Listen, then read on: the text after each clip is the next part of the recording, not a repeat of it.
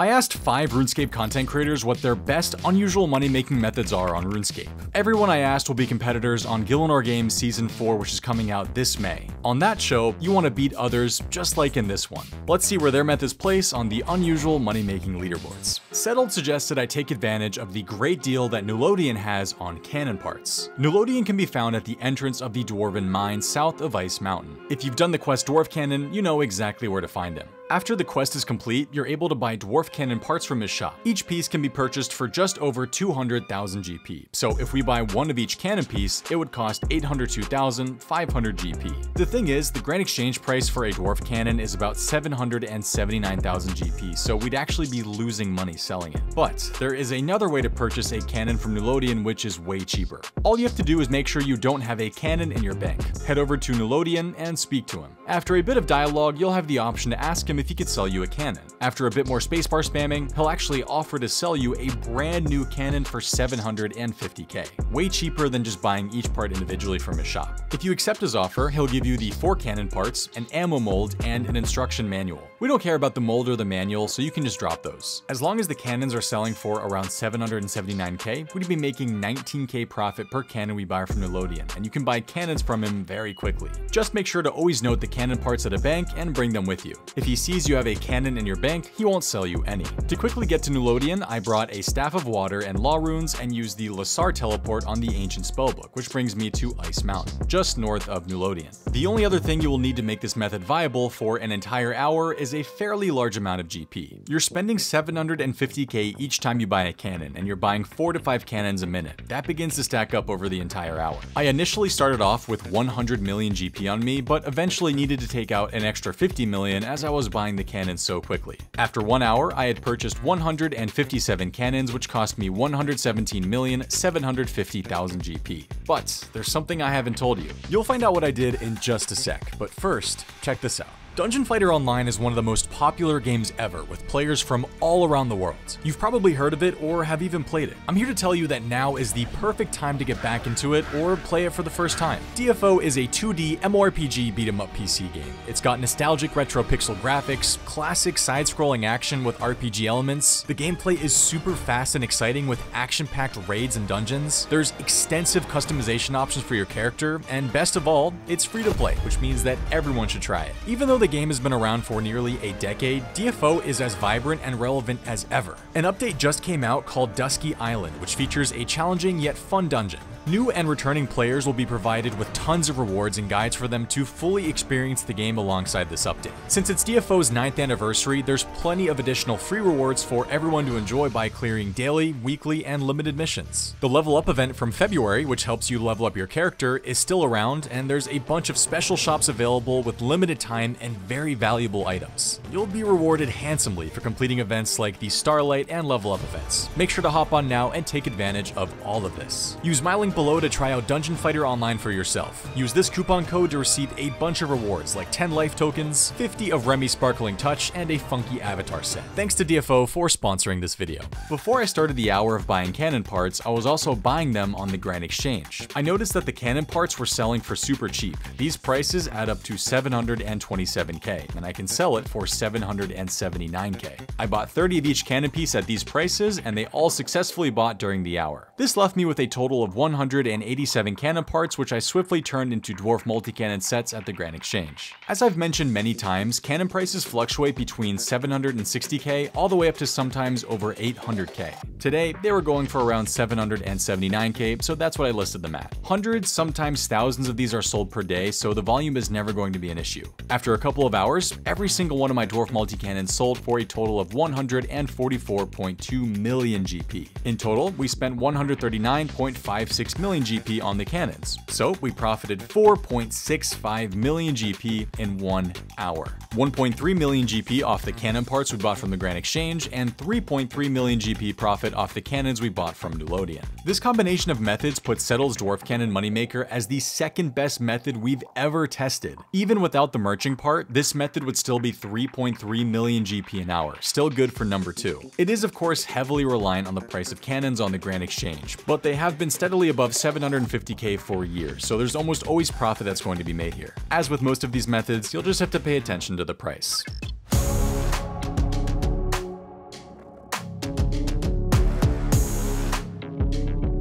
The legendary MMORPG-RS is making his first appearance on Gielinor Games this season, so I had to ask him for his unusual moneymaker. He says killing Jogers on Karamja is quite good at the moment. The Joger bones are over 2k each from a monster with 60 HP. 2k each, wow.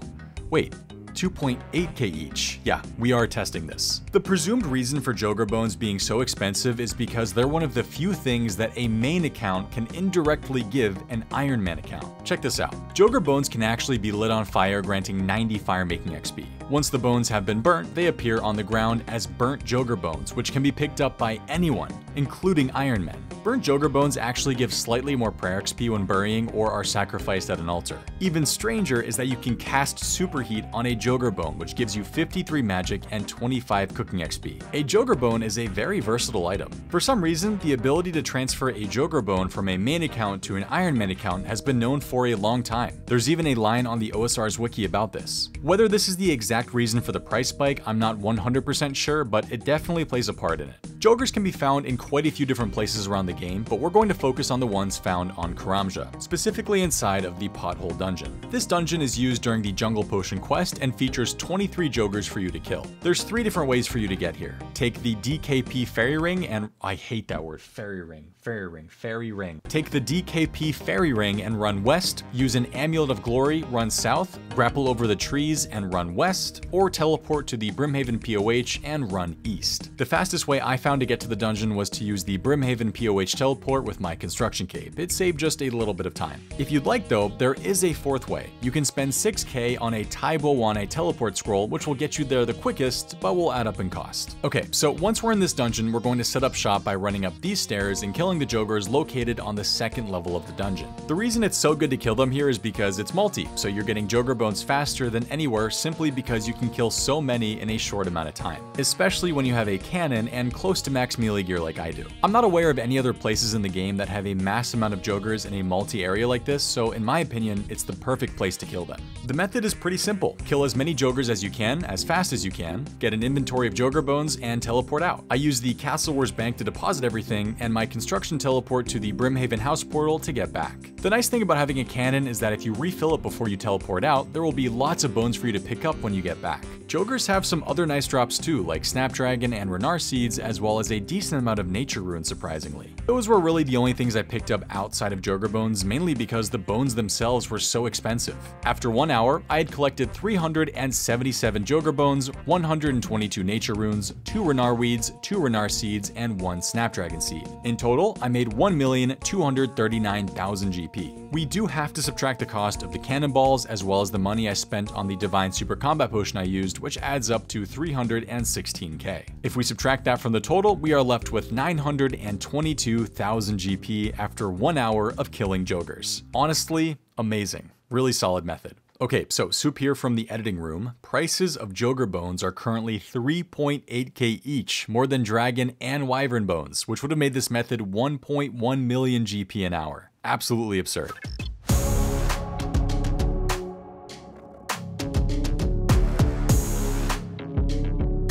I asked Skillspecs what unusual money-making method he had up his sleeve, and he screamed at me, "Make Swamp Bark, I'm telling you, I'm onto something. 500 nature runes, split bark body, and to learn it's 5k. That easy, there is demand." Okay, let's translate this. What Skillspecs is saying is that first, we need to buy a rune scroll of Swamp Bark. This scroll unlocks the ability to craft Swamp Bark armor from split bark armor. Swamp Bark armor is a mid-level magic armor which increases the duration of bind spells, making it occasionally popular for use in PvP. Depending on what piece of the armor you're making, it's going to cost a different amount of nature runes. In our case, Skillspecs wants us to make Swamp Bark bodies. To turn a split bark body into a Swamp Bark body, you'll need the split bark body and 500 nature runes. Split bark armor unfortunately has a buy limit of only 70, so we're limited to that amount for the entire hour. In total, 70 split bark bodies cost me 2.3 million GP, and 35,000 nature runes cost me 5.44 million GP. To turn these split bark bodies into Swamp Bark bodies, we need to get to the nature altar. I'm just using the fairy ring. I hate the word fairy ring. I can't say it. I'm just using the fairy ring code CKR to get me just south of Taibo Wanai. Then run east over to the nature altar. With a nature tiara equipped, head on in and start using your split bark bodies on the nature altar. If you have enough nature runes with you, the split bark body will turn into swamp bark. The process isn't automatic though, so you'll need to charge each piece one by one. Turning a full inventory of split bark bodies into swamp bark bodies takes about 1 minute and 30 seconds. Once an inventory is done, teleport to a bank, get more split bark bodies, and repeat the process. Making all the bodies was a pretty quick process, only took about 10 minutes. All that was left to do now was to sell them on the Grand Exchange. I chucked all of them in for med price, and after 3 hours, they all sold for a total of 7.56 million GP. So subtract the original amount and we get... Wait, actually we get nothing. We lost 194,000 GP. We lost money. Wait, skill specs, that's not what we do on this series. Hold on.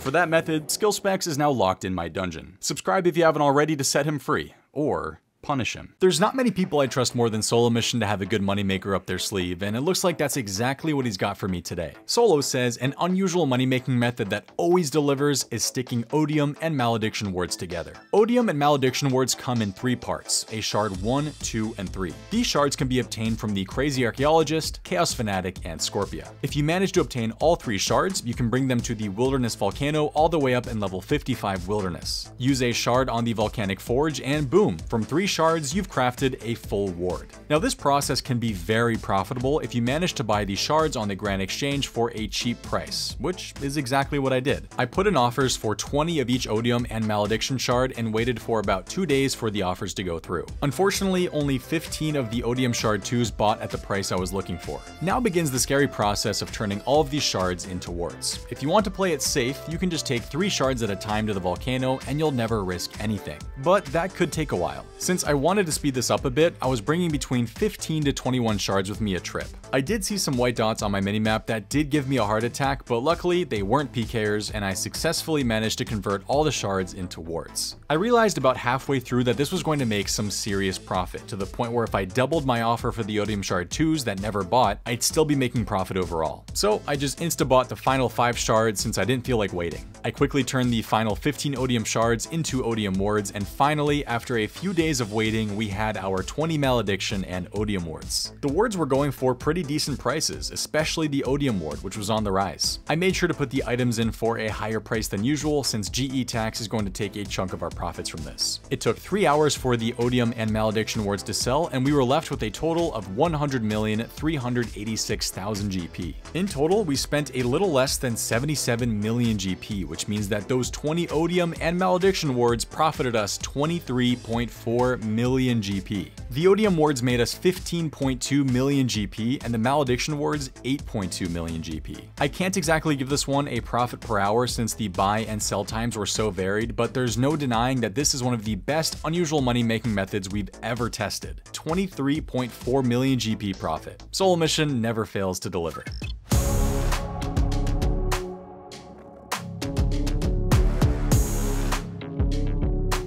Runescape has a potential banger, unusual moneymaker for me. He asked, have you ever sold raid scouts before? 10 mil per raid they go for. Now I have scouted raids in the past. Back last year, I made about 1 million GP an hour scouting them. Simply put, scouting raids is time consuming and players who want efficient raid layouts will pay others to find good raids for them. That's what I did. I scouted raid layouts for people who wanted fast and efficient raids that get you decent points. What Runescape let me know about, however, is that there is an entire other side to this. There are people willing to pay top GP for raid layouts specifically designed for mega skill raids. Mega skill raids are used by players looking to boost a large amount of points in the least stressful way possible. If you didn't know, the more points you have at the end of a Chambers of Xeric raid, the higher chance you have of getting a purple. During a mega skill raid, hundreds of thousands of points are accumulated by players in the raid. Towards the end, most of the people in the raid will leave, which means all the points go towards usually one player. Since they now have so many points, the chance of them getting a purple is way higher than usual. There's an entire Discord dedicated to this called the Scaled Raids Discord. A preferred mega scaled layout includes these 5 rooms: Shamans, Mystics, Thieving, Guardians, and Tightrope. If you manage to find those 5 rooms with nothing else in the raid, you're halfway done. Next up, check the letters at the top of the raid layout. If it starts with SF, you'll need to keep looking. There's a chance somebody buys it off you, but most likely not. If it says FS, you're in the money. The F stands for a farming room and the S stands for a scavenger room, which are two rooms that are ideal to have at the beginning of a mega skill raid. That's what people are looking for. Now, there was a recent change to the Chambers of Xeric that makes scouting way better. For years, if you wanted a new raid layout, you'd have to leave the raid you're in, run to the recruiting board, make a new party, run back to the raid entrance, go in, and repeat. Awful. These days, all you have to do is right-click on these stairs and select Reload Raid, and just like that, you get a new raid layout. You never have to leave the raid. There's even a bank chest in here now too. Some big quality of life improvements. I changed my left-click option on the stairs to Reload and got to work. Finding this exact layout could take a long time, so I decided to hop on a second account in order to hopefully find this specific layout faster. Now, it's just a waiting game. Keep reloading the raid until you find the perfect layout. 99.9% of the time, you'll reload a raid that isn't what you're looking for. Sometimes it looks just like what you're looking for, but the letters at the top don't start with FS, and you'll need to keep going. The more accounts you have doing this, the better, but it can still be easily done on just one account. For me, it took 40 minutes of scouting on 2 accounts until I found it. The perfect layout. Shamans, Mystics, Thieving, Guardians, Tightrope, and the raid that starts with FS. I'd say it took me around 400 to 500 raid reloads to find. Once I finally found the raid, I posted the layout in the Scout section of the Scaled Raids Discord and managed to find the buyer after a couple of hours. Just like that, 15 million GP in the bag. Usually these raids go for about 10 mil, but this time I was lucky enough to find someone who's willing to pay 15. From the outside, yes, this is pretty easy and fast money. Simply scout a popular raid layout and sell it to a willing buyer. Easy. That being said, there won't always necessarily be a buyer right away. Just because you scout the raid doesn't mean it will sell within minutes. There may be times when you'll have to stay online in that raid for hours until somebody says they'll buy it from you. Usually buyers have certain preferences as well. For example, most people doing mega skill raids prefer for them to be in a low population UK world as opposed to an American or Australian world. Sometimes it may not sell at all. It completely depends on the amount of demand there is that day for a mega skill layout. If you'd like more information on anything related to scouting or helping in a mega skill raid, check out the Scaled Raids Discord, which I'll link in the description below. Thanks again to Zandy and Runescape for the help with this pretty profitable, unusual moneymaker.